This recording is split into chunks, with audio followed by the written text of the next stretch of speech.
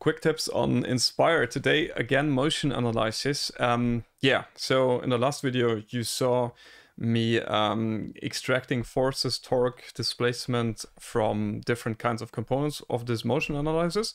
And because it's so easy to set up, I just thought maybe it would be a good idea to just see the process of how you do it, and without prior knowledge even.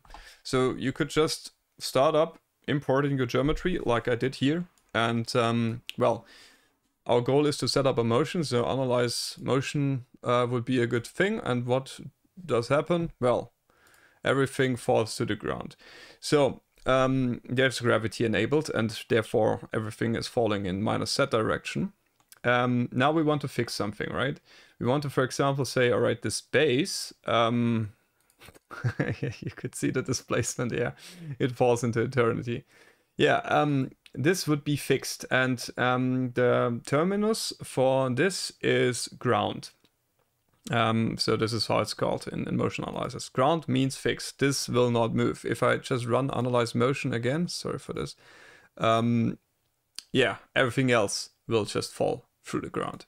Okay, then there's this concept of rigid groups. That means groups, components, geometry that relative oh, sorry, relative to each other has no motion. So rigid groups, rigid, I mean, that makes maybe sense also from rigid components or rigid body motion. And yeah, so just that you know. So for example, you would, for example, want to first leave this mode here. Yeah, you want this and this. I just clicked the wrong button with Control. You want to create a rigid group. So how to do this? Not here. This is here, rigid group.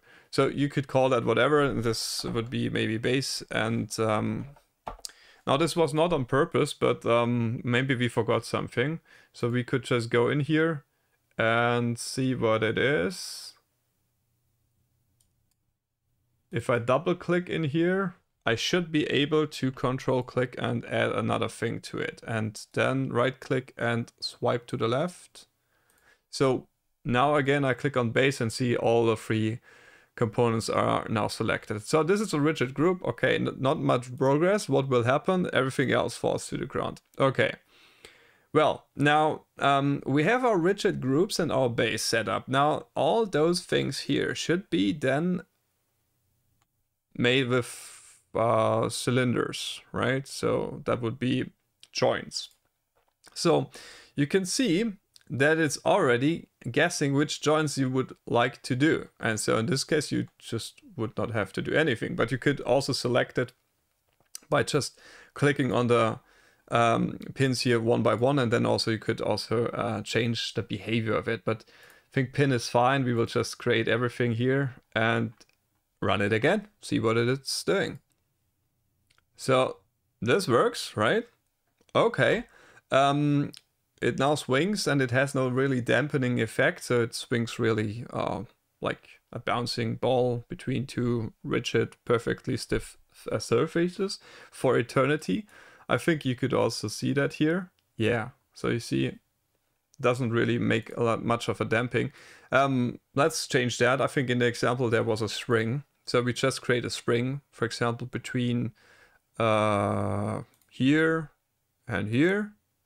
So you can see it. For sure, you could define that more clearly and stuff. But yeah, I think it was 2.5 in the example, but not sure about this. And there was a preload, but you could calculate it or set it. I'm not sure. I think you could change the length here and then calculate it. So for example, if LF free length mode is, if that's shorter, then I would have a positive, yeah. So you could change this. For example, 100, and I have a positive force pushing to the outward, I think. Let's see. Yeah, and if I just analyze the part again, analyze motion, sorry. There we will see the dampening effect take into place, but it's very small. So if you see, it's dampening, but yeah, it takes forever to do this. And yeah, so there's no real mass behind it. And I think in the example, there was then a motor, which you could just add here by clicking on motor, selecting a surface, and then clicking like you see this with the little check mark, like so. And then, I don't know, it's now at 60 RPMs. I'll just leave it like that, see what it's doing. Now that looks much more like a controlled motion. And this is, I think, very, very close to the example. I think it's calculating for 10 seconds. That's way too far, way too much. You could go to 2 seconds. I will cover all this details, the properties here in a separate video. But know that it's a transient simulation. That means it's time dependent, not really in the frequency domain. And 2 seconds would be, in this case, a shorter period of time, which we are analyzing. And this should look more or less like the example what we have here. Like, yeah. So you had this 40 Newton of force in the beginning, and then it's decreasing in force, like so. And now I think it should have those 100 millimeters we set on free length. So there would be no spring force here because the magnitude is 0. I will just double click on it to show it a little bit more. So here, wherever the black line crosses the x-axis, that would be the time of 0 force. Then it increases again. So that means it compresses out or pushes out.